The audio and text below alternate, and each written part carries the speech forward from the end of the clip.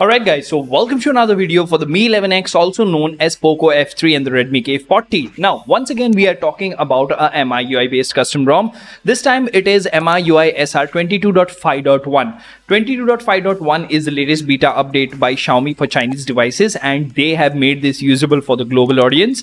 And I've been using it since the last couple of days, and of course Mi 11X is my primary, so it makes a lot of sense to go ahead and try custom ROMs and give you guys a complete review. So before we get into the details, if you haven't already, please subscribe because it doesn't cost you anything and it really motivates us to make amazing content like this. Now without further ado, hello awesome people, welcome to PhoneOps. My name is Kailash. Let's get going.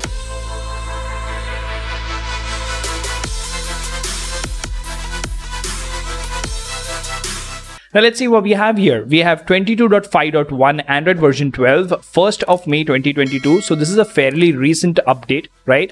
Now let's talk about the changelog over here. Fully debloated, DODEX ROM is decrypted, Orange Fox recovery included, safety net passes by default, no notification delay. This is a very interesting and important mention over here because MIUI has been bugged with this particular issue since a very long time, but there is something else that I'm facing as an issue. I will mention that in the review today. No Magisk permission delay, wide angle kernel in wide angle. Wow, I meant wide angel.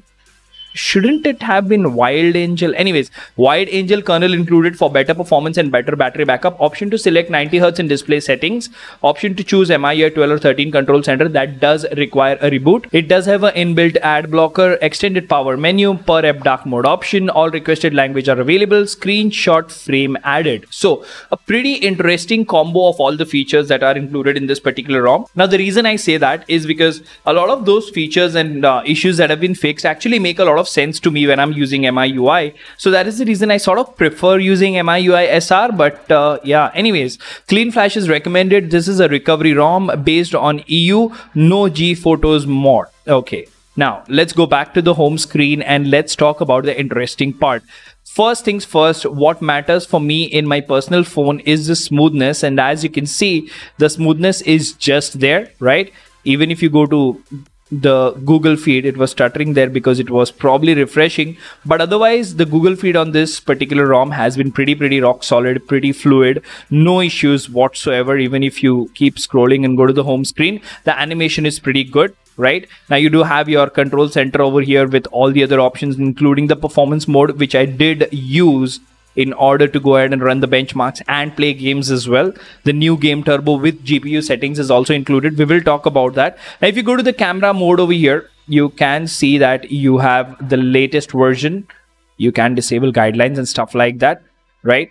So these options are definitely present over here. AI watermark, movie effects, document mode, right? Protect your documents. So enhanced, let's go ahead and click a picture here.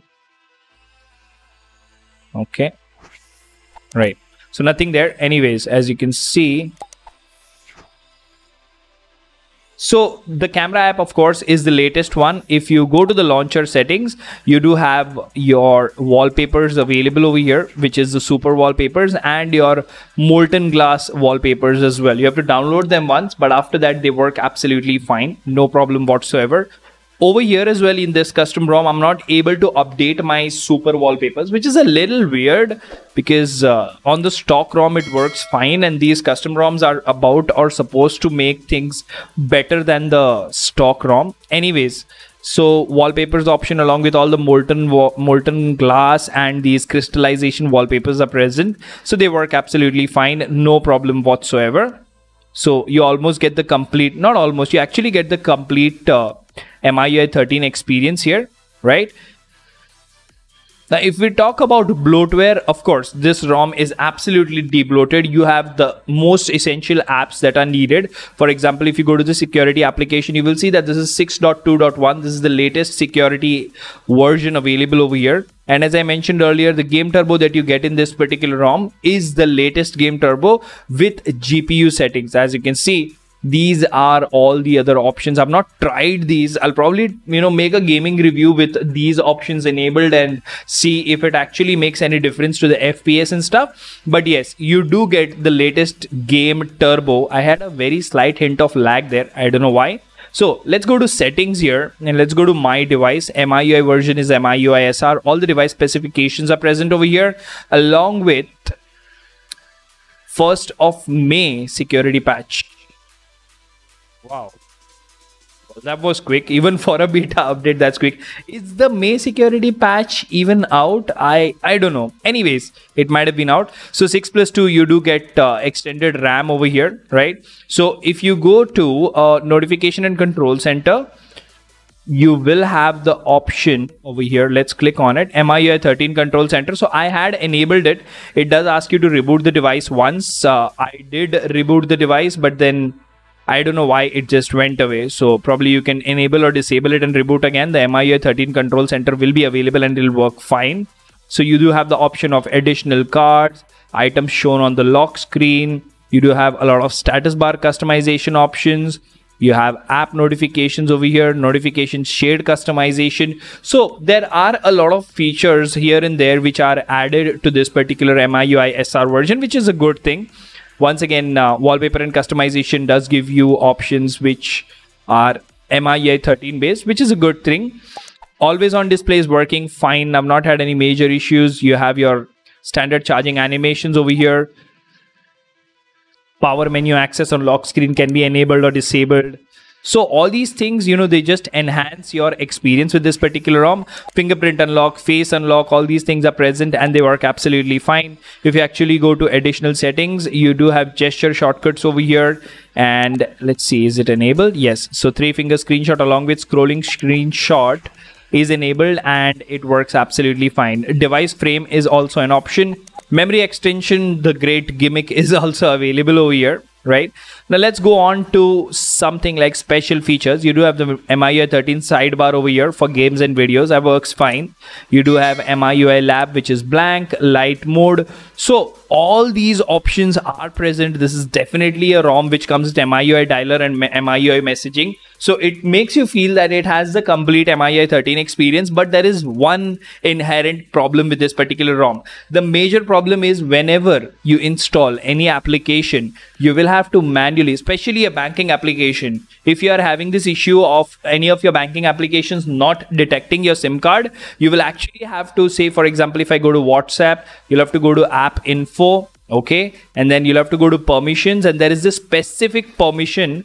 Right, there is this specific permission called get device info. You will have to click on always allow, and for WhatsApp you'll have to allow call history and allow contacts access, because without that, on every reboot, you know, I have had this experience, at least with WhatsApp, that my contacts just don't show up. They just show up as numbers. So you have to at least fix this. MIUI SR team, this is a humble request. You all are doing a brilliant job, but banking applications and messaging applications like these, you have to manually go ahead and give them the permission of get device info. I really hope that can be fixed in the future. Now let's talk about the battery backup. So I've had about 2 to 3 different charge cycles over here, and the battery backup on this particular ROM has been pretty decent compared to the stock ROM. Right, you have the performance mode toggle over here, active since 10 hours and 32 minutes, as you can see, and screen on time has been of around 2 hours. So pretty splendid battery backup. We are still at a good 73%. So after you let it charge for 2 to 3 charge cycles, you should be absolutely good to go. And the charging speed with the 33-watt charger is doing a splendid job as well. You have things like optimized charging, automated tasks, and 0 times charge today, temperature normal, battery health. Excellent. I really hope someday they can make it close to Apple when it comes to battery health accuracy, and this will be very, very reliable then. Now, all said and done, the gaming part on this particular ROM is pretty splendid. Okay, so we are in BGMI. Let's go to settings. Let's go to graphics. Right. So the good thing here is we do have 90 FPS gaming available. I did try it in Smooth Extreme and 90 FPS, and it did a pretty splendid job of gaming performance. Remember to add the game in-game turbo along with enabling performance mode. You might get slightly more heating, but overall the gaming experience, the touch experience has been pretty good. If you get the right settings in your game turbo, you should be having a pretty decent experience. Now the gallery app, of course, on this phone in this particular ROM is updated as well. well. And the overall smoothness on this particular ROM, the touch experience is pretty decent, although this is based on the latest beta update. So let's go to the screenshots section, and as you can see, 94% throttling. The average score was 244, 284 GIPS, and the max was 251, 321 GIPS in a 15-minute test. That is a splendid performance. If you talk about Antutu benchmark, we did not get a very high score in Antutu. 676, 530, very close to what standard MIUI scores. Now, if you move on to Geekbench over here, you will see that the single core is 999 and the multi-core is 3282. So this is typical MIUI performance from day one for the Snapdragon 870. So all in all, I would say MIUI SR 22 beta version is doing a splendid job. You can definitely use it as a daily driver. The only issue I've had is the permissions issue and the contacts not displaying in WhatsApp. There is a workaround around that, but yes, camera experience, battery experience, charging experience is pretty good. Let me know in the comment section what do you think about this video. There is a giveaway going on. The link is mentioned in the description. Do participate. See you in the next one. Keep smiling. Take care. Goodbye.